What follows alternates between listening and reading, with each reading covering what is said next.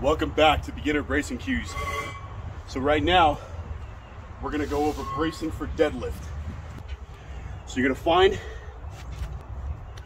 I like shoulder width apart on the bar, maybe just a little bit wider.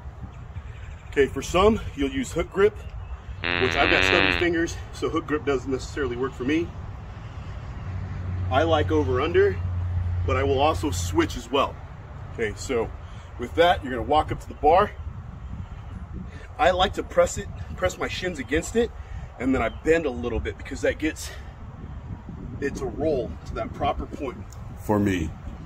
So now, with the proper bracing for deadlifts, you'll see a lot of people, they'll open up real big at the top, they'll get set here, and then they come down, grip, and rip.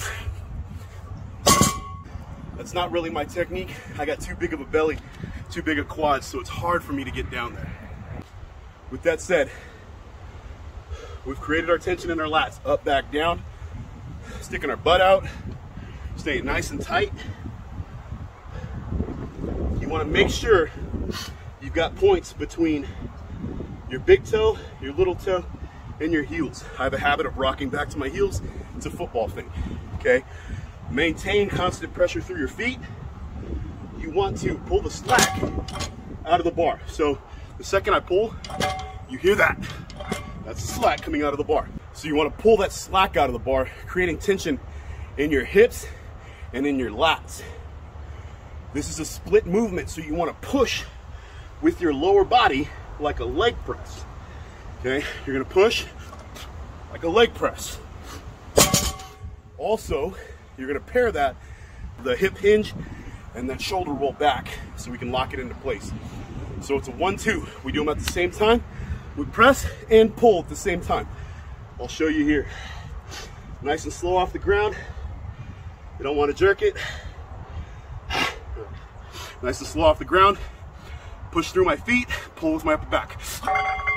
Straight up, easy done. So now, when it comes to commands for deadlift, you will be off the platform. The ref is gonna yell, platform ready. You walk up to the platform, bar's yours. I'm all set, I'm ready.